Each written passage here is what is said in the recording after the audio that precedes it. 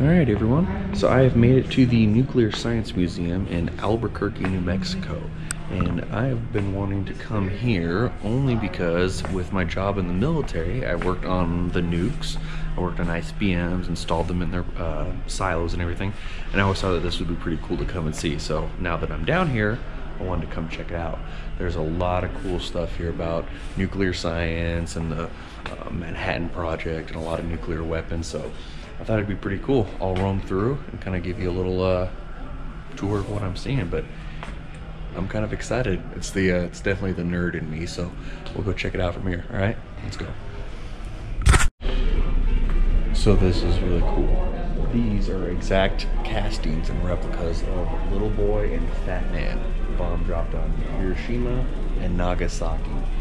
These things were pretty crazy. This one was 13 kilotons of TNT equivalent, so 13,000 tons of TNT. And that's just really cool to actually see what that bomb looked like. But that was nothing compared to Fat Man here. Fat Man was dropped on Nagasaki, and this one was 20 kilotons. You can just see how big this thing is just compared to me. This was loaded up B-29 and dropped. It's crazy to see these things up close. I mean, I know they're not the real ones, but well, obviously they're not the real ones. That was stupid to say, but whatever.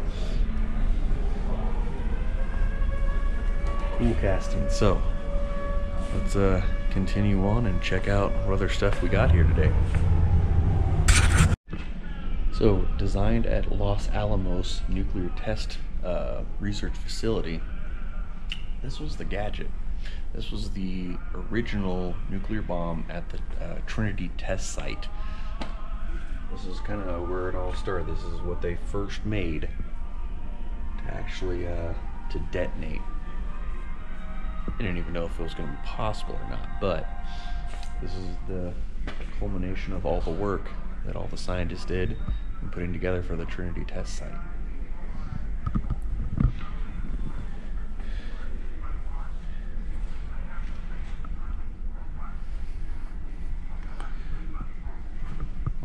Also known as the Gadget.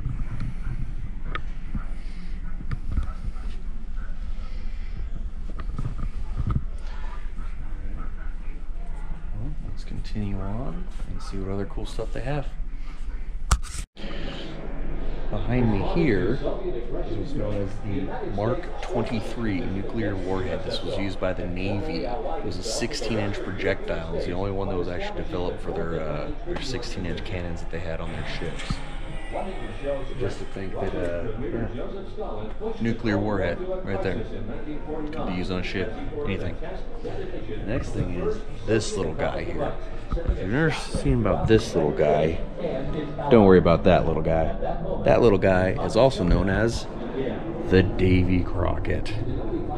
Now, the Davy Crockett was shortly fielded by the Army until they realized that, what the hell are we thinking, giving the Army sergeants control of a nuclear weapon out on the battlefield? And it's like, give me that. They just took that away. So. But it was there, let's see, probably about one kiloton yield. But yeah, trying to think they were just gonna be carrying around that out in the battlefield is crazy. So, alrighty, well, let's keep going. Ooh, I think I know what this one is. Special Atomics Demolition Munition. Now, I actually just watched a video on this. This was actually, quote, a man-portable nuclear weapon. It could be set. It had an analog timer on it. And the idea was to deny entry by foreign forces, to block an area, make it so irradiated and detonate. So, W54 nuclear warhead. Or sorry, this is the, and the H92. So Pretty crazy stuff. Alright, let's keep going. Behind me here is the B-29 Super Fortress, one of the exact planes that dropped the bomb on Hiroshima and Nagasaki. Man, can you imagine what it would have been like to be on one of these here? That would have been pretty cool.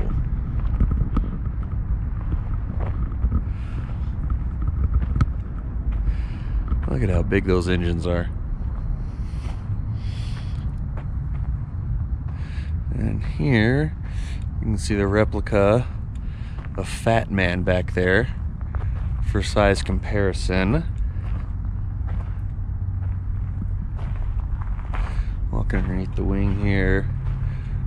That's another thing that I used to love to do. A lot of other people don't know I'm a pilot as well, so I'm a aviation buff as well. But yeah, so you can see here the size comparison to a Fat Man to the actual plane. That is pretty cool. So we'll continue on here, keep exploring around. There's a lot of stuff here, so let's go check it out.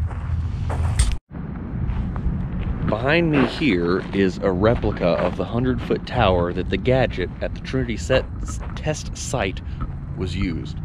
This one's only 80 feet tall, but still, it's a otherwise pretty much exact replica of it. You can see the Gadget hanging up in there. It would have been hoisted all the way up to the top there, and that's where it would have been detonated and ushered in the atomic age. Because well, once nuclear weapons were invented, they could never be uninvented, so now they're here to stay, whether you like them or not, unfortunately. But the history associated with this is really cool. Now, the Los Alamos test site where all this stuff was actually created is actually close by, but you can only visit it, I think about twice a year, first week of October and first week of April, I believe. Don't quote me. But they can actually take you out to Ground Zero, and you can go check it out. One day, I think that'd be pretty cool if I could check that out. So, but they've still got some more neat stuff here. I'm going to go around and show you a few of the things, and then we'll head back inside. Now here is quite the treat. It is the 280 millimeter atomic cannon used by the Army, and a lot of people recognize this picture and the associated video with it, and behind it we have the cannon itself. How cool is this? You've seen the video of this thing launching a nuclear weapon 7 miles at the Nevada test site. And here it is. Now you gotta admit, this is pretty cool. Look at this thing. It was just a nuclear cannon, you know, back in the day when everything was trying to be nuclear at some point. But I've always seen the video on this, and this is so cool. It's a lot bigger than what I thought it would be. That's what she said. No, that's not what she said. I'm pretty small. But yeah. This is pretty cool. Alright. Well, let's keep going. We've seen the nuclear cannon. And then we're off to see the next thing. Here we have the Mark 53 and the Mark 17. Now, the interesting thing about these guys is that these are thermonuclear warheads, so they're a little bit different. Instead of just having a fission reaction, they actually have caused a fusion reaction. They would use a fission reaction, so a normal atomic bomb, to activate the fusion to detonate, and it was massively bigger, like scales bigger. These were the megaton range. These are, yeah, some pretty decent replicas of them.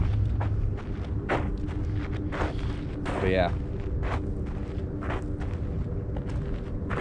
these things were big and they were air deliverable, unlike your mom.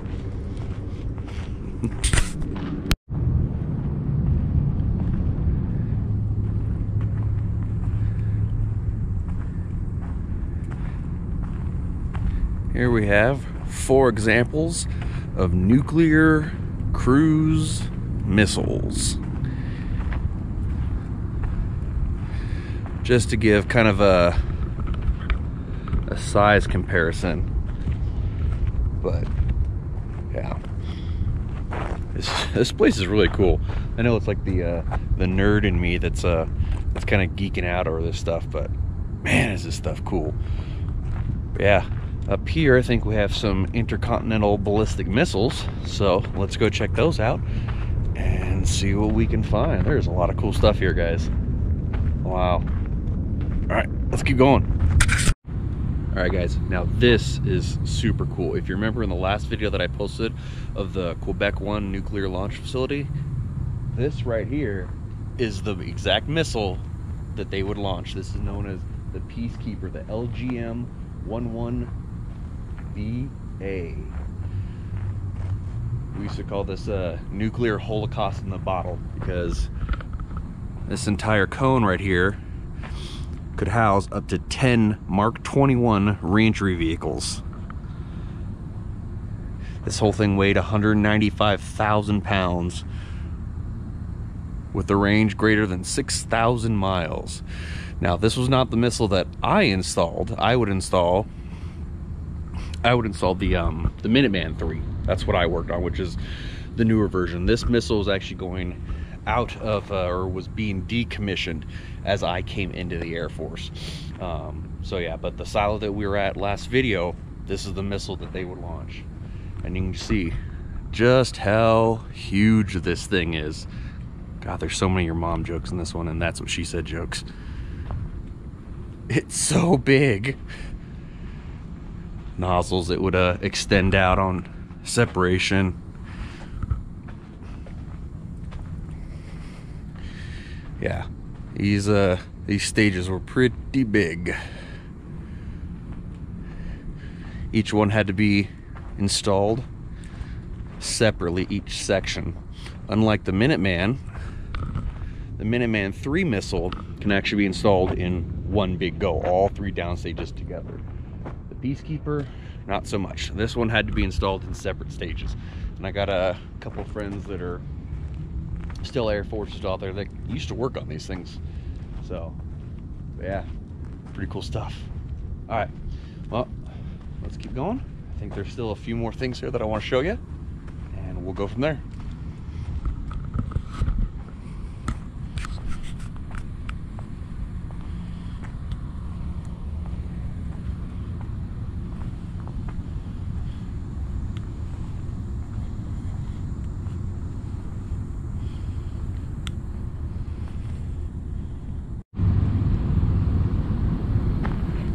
This one is the Titan II ICBM.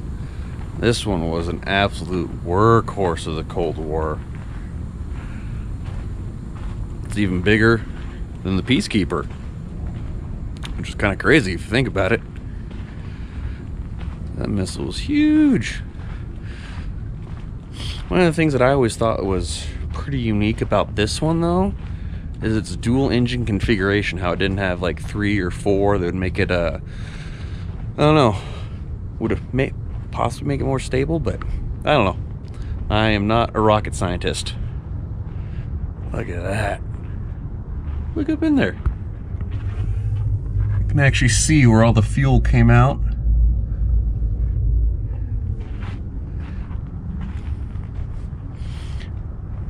Look at these.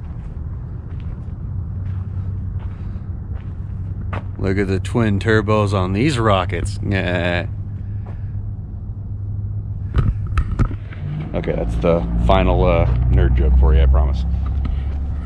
Not really. That'll still continue. I'm horrible with the nerd and dad jokes, so. All right, a few more things. Let's keep going.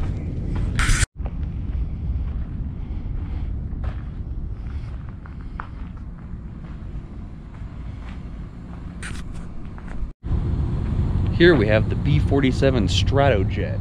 Now this was also a behemoth of a plane. I think it was a 1 or 2-seater. I don't know. It looks like a 2-seater. But yeah, huge plane. It's got 6 engines, 3 on each side. This was absolutely nuclear capable and used during the Cold War.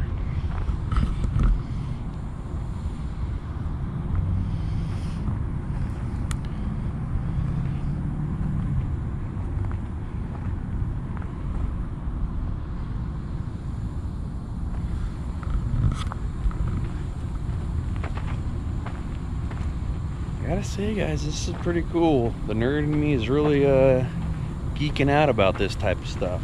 There's a lot of stuff here today. We got the ICBMs behind me, B47, B52, B29, then you also got the tower. You got a lot of stuff here. And I'm just perusing and checking it all out.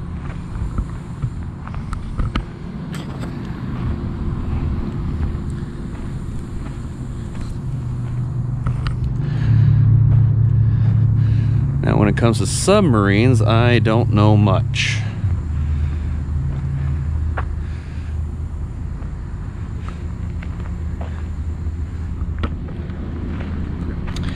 When it comes to submarines, pretty much only thing that I know is that the ICBMs that we do currently have would be a complete retaliatory defensive strike. They would not be offensive at all. Everyone knows where they're at. They're completely hardened. We've got way too many of them. That would be part of the mutually assured destruction system that we have. That if anyone fires anything at us, we're going to fire everything back at them. Now the subs, that's another story. The subs would definitely be first strike. They're always floating around out there under the water. You got plausible deniability. Set everything off, launch, come out, go down, you're good to go. All right, well, we'll continue on back inside. It is still cold out here. The weather's not the greatest today, but still a lot better than where I came from. So, all right.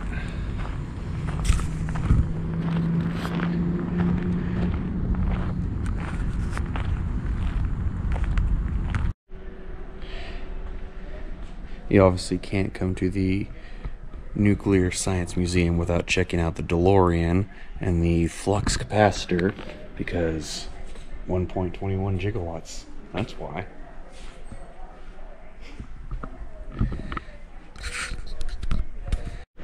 So one area that a lot of people forget to talk about, or an interesting point that we kind of miss, is what to do with all the atomic waste and radioactive materials, byproducts from building either weapons, reactors, anything like that. That's where these things come in. TruePack 2s. These are containers that are used to ship drums that have been packed with radioactive waste and equipment. And this is how we get them to WIPP sites. WIPP. Waste Intervention, or was it? Let me make sure. Waste Pilot Point. Yeah.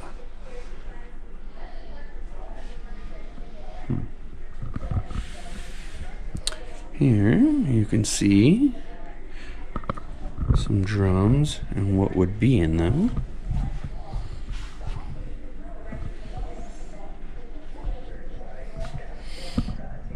Cool. Just some more neat and interesting things.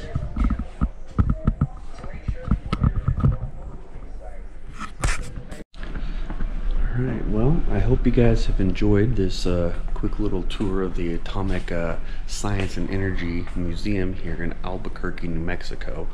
It's pretty cool. I'm very glad I decided to come here.